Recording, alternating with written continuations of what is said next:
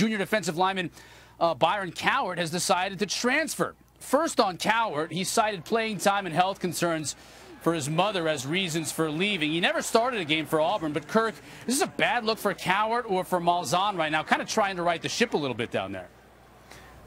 Well, again, who knows the details about what his mother is going through, and it sounds like he wants to get home and close to her, which you can respect. Clearly, what he was expected to do on the field and what he was actually doing were not connecting. And so you got to assume maybe that had something to do with it as well. I don't know if it's a bad look for either. I just look at this, and this for me is this is very different than the year Jeremy Johnson was expected before he took a snap, expected to win the Heisman, and Auburn was going to do this. I still think Auburn's a good team. It's easy to have a reaction to last week's game against Mercer. I still see a great defense with Kevin Steele, and I still think this quarterback, Jarrett Stidham, is going to get better with a young offensive line. He's got two guys on the left side starting for the first time. They can run the football, as we know, with the backs that they have. That last week was a clear case of just looking ahead, not even probably preparing the way they needed to for that game. But I don't think Auburn is a team you need to write off, especially as bad guys as the SEC East looks. To me, Auburn is still the biggest threat, in my opinion, maybe Mississippi State, but it's the biggest threat still to Alabama at the end of the year.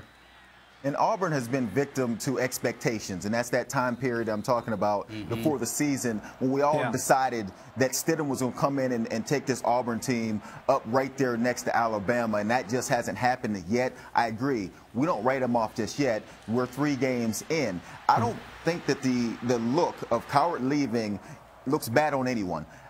I'm in the corner of, if you're at a school and you don't want to be there for any reason whatsoever, if it's playing time, if it's you want to be closer to family, if you're just not happy, I have no problem with kids leaving. Go somewhere else. You only get one shot at this. When your time starts, when your eligibility starts, there is a time frame involved.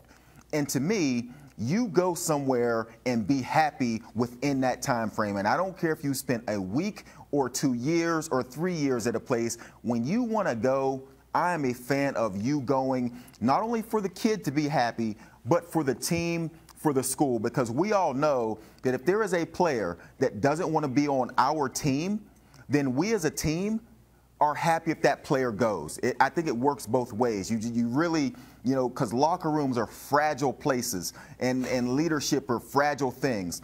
And sometimes you get in a situation where things detract from that. So if I'm a coach, if I'm a player, if I'm an administrator and someone doesn't want to be there, I'm a fan of that person leaving.